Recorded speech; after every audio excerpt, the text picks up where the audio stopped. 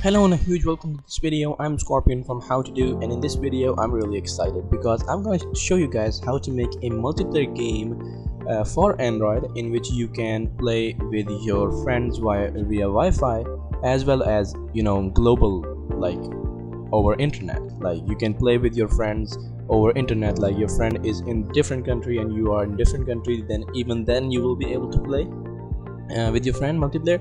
And then if you are on the same Wi-Fi, then you will be able to play with the LAN. Alright, so let me just quickly show you guys how it looks like. So let's say these are three Android devices. Alright, this is 1, this is 2, and this is 3. There are 3 different Android devices on same Wi-Fi. Let's say same Wi-Fi.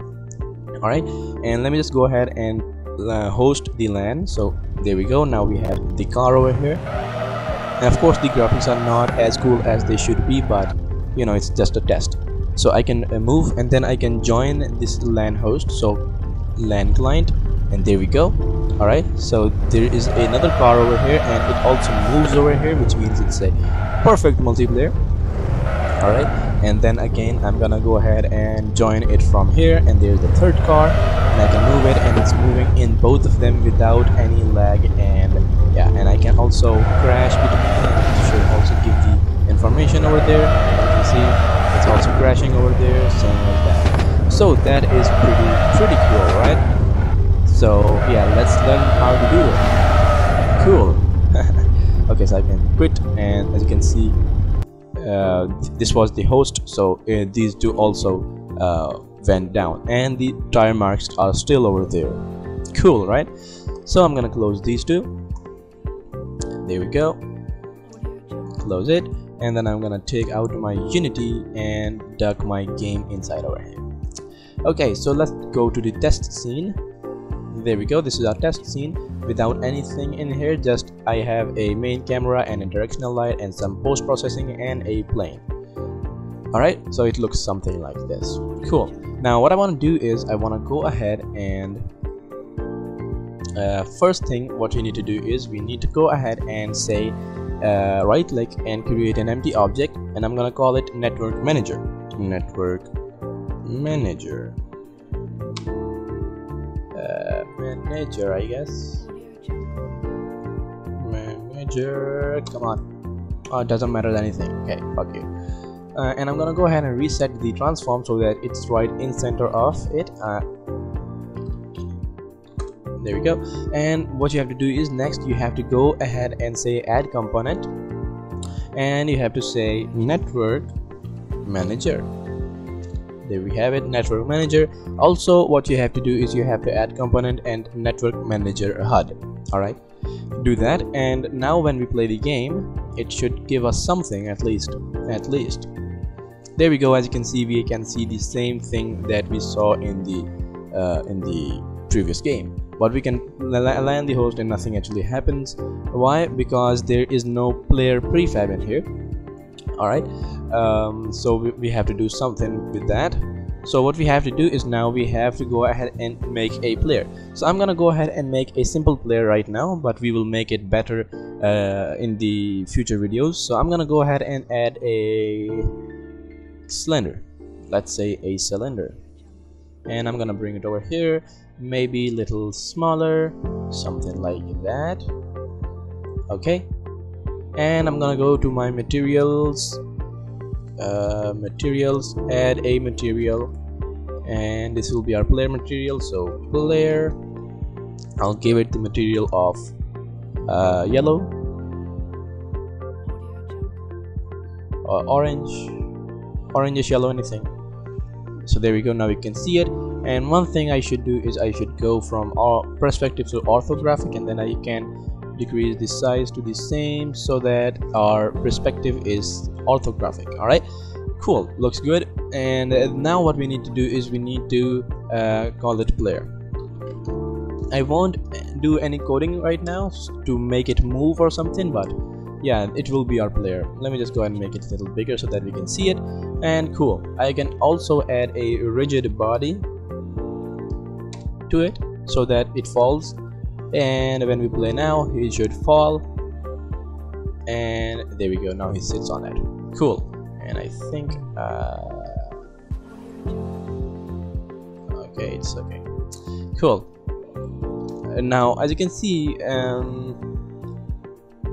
we can go ahead and say right click, create folder, and we can call it prefabs, or it's already there, so I don't have to do it. It's already there, so I'm gonna go ahead and drag in my player prefab, so just like that in there. So now my player is a prefab. All right, this is a prefab right over here. So what we're gonna do is, and if we go to network manager, we can see that there is a spawn info and it will spawn a player prefab. So our player should be a prefab, not a game object in the scene. All right, so how to make a prefab is that you have to go to your prefabs folder. If you don't have it, then you can just go ahead and create a prefab folder. Create a prefab folder, something like this. So I have already one car over here, but you don't need to have anything, and then you have to just drag and drop your player inside of it like that. All right, so now this is our player prefab.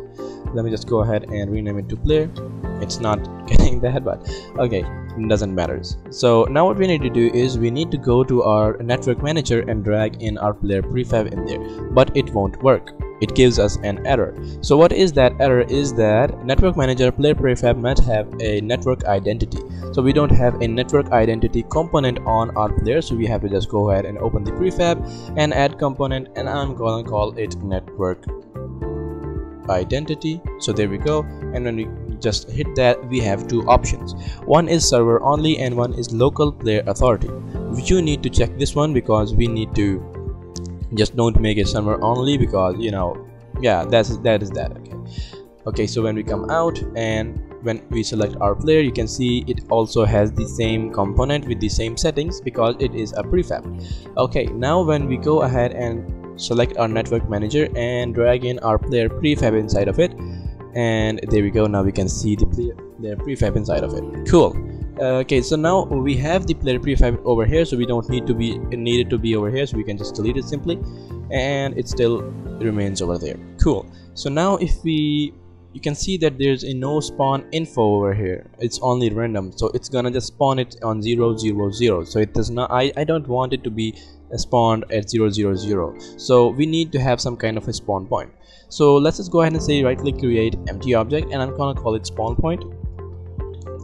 Spawn point, there we go, and I'm gonna add component and make sure you say start, network start position, just that. All right, you don't need to have anything else, just that.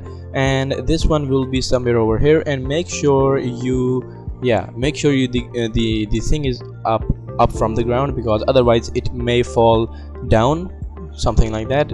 Just to be at the safe side, just go ahead and make some points like that. So I have 3 points or 4 points.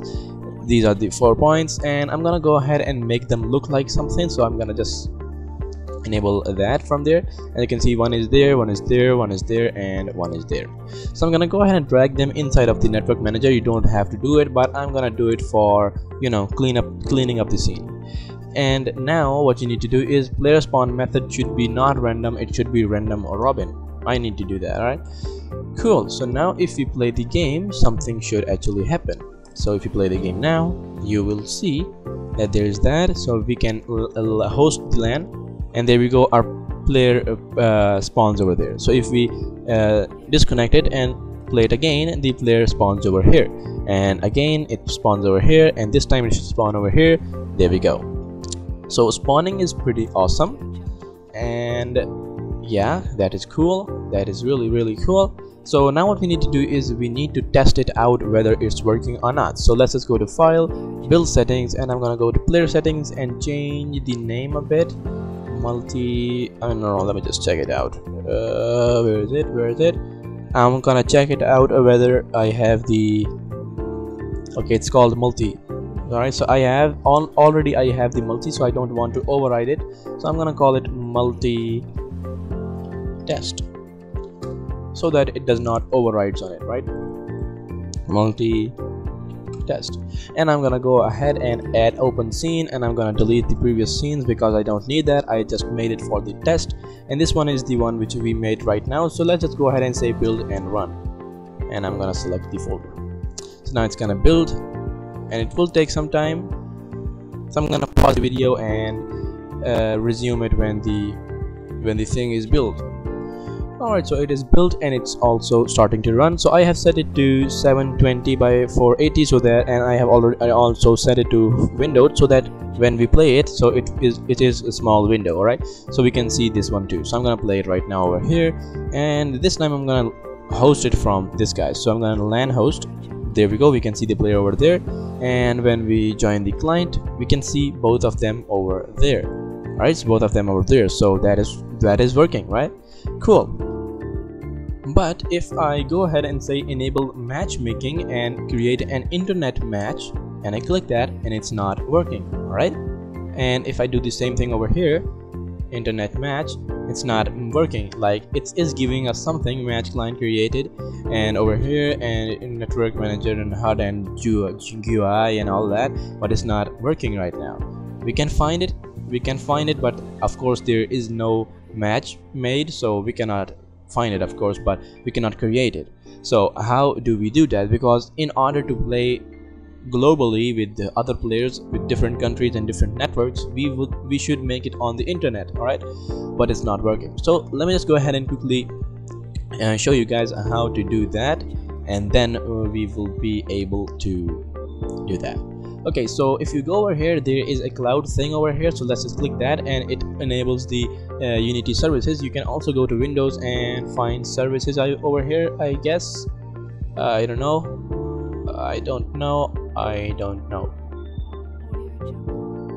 There, yeah, I don't think so that you will be able to find the services over here, but if you can find over here. But yeah, the simplest one is over here, services. And you can see the last one is multiplayer, so you have to click that one, and it opens the multiplayer thing, and it's gonna load it. And please go to the link to configure the multiplayer settings, to go to the dashboard. All right, so in order to see all of this, you should be able to what is it called, you'd be logged in. All right, so in order to do that, go to account and sign in. Go to account and do that, because I have already signed in as how to do. Okay, so I have opened up this thing over here. It has opened up this thing, and it asks me new Unity network, new Unity multiplayer configuration to enable multiplayer for this project. All right, for this project, make sure you do that. For this project, please send the room size to each instance. So the room size, I want it to be like 6. You can set it to 20, anything, and I'm gonna set it to 6 for now, and it's gonna load. And there we go. Now you can see it has set up this thing, so our player is 6. Cool. So I will save it, and when I come back, and you don't need to do anything, all right? Just don't need to do anything. You have to come to your multiplayer test, and I'm gonna play it, and I'm gonna play this one too. I didn't change any setting. All right, I didn't change any setting, so I'm gonna go to enable match and create an internet player, and there we go, we have an internet game, and we can go to enable match over here and find internet match, and there we go, join match, and its name is default. Let me just quickly show you guys back to the main menu, and I'm gonna create a match called where is it? Instead of default, I will set it to I will set it to my match. It's called my match. There we go, and I'm gonna create it. All right, now it's an internet game. All right, so if I come over here and find an internet game, there is a my match game, so I'm gonna join that match game, and there we go. Now we are over there, as you can see. So that is working globally, right? So I have already tested it out, and it's quite nicely working. Like, I have played it on a different PC, so I have built this thing. So what you have to do is you have to take this thing and move it to somewhere else, like in different PC, or on, I don't know, different PC and on different network, and then when we play, it will work quite nicely. Right, so it will join each other. Okay, so yeah, that is working. So now you can play with your friends with the same Wi-Fi using LAN, and you can play with you globally using the internet matchmaking. So that is it for today's video, and in the next video I will show you guys how to make a the car game that I made right now over here, how to sync in the information of this guy. Where is it? Multi. So how to sync in the, and I think it should work with the matchmaking also, so I can create a match. There we go. So now it's also working over there. And a enable match and find match, and there we go. There's a default match over there. And in the next video I will show you guys how to sync in this kind of, you know, all these guys, because this is difficult. So I'm gonna quickly show you guys what it actually means, like how is it working, like is this guy over there also? Well, the answer is no. This guy over here is just a dummy. Alright, so the movement of this guy, like the x, y and z are values of float, right? So 0.1, let's say he is on 0.1 on x, he is 0.1 in the 0.1 in the y, and 0.25 in the z, or something like coordinates, like this guy, right? So these guys are actually moving from the network, like these values are moving from here to there, and this is just a dummy which is actually just copying the movement of this guy, right? So this guy is not this guy, he is just copying what this guy is doing. Alright, it's difficult, but yeah. Alright, so this guy is just a dummy and this guy is the real, and he is copying all of the movement, rotation and, you know, everything, and he is copying that. So we can prove it by going in here, and if I move it up, he will come back, snap to the same thing. Alright, if I move over here, it snapped to the same thing, because it's gonna just try to match the position of this guy as accurately as possible, and that is how we are moving this guy around. And same goes for this one. So he is rotating and moving, so this guy is also copying this guy's movement. But of course no one cares about that.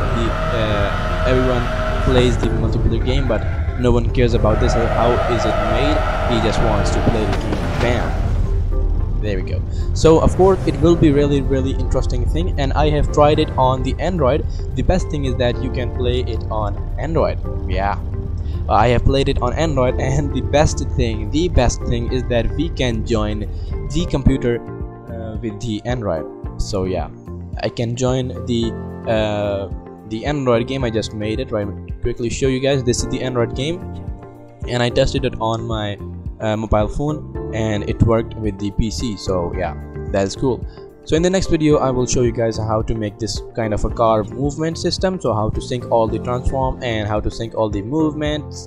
And yeah, in order to learn that, make sure you watch my videos and subscribe to my channel, and I will see you in my next video. Till then, be cool.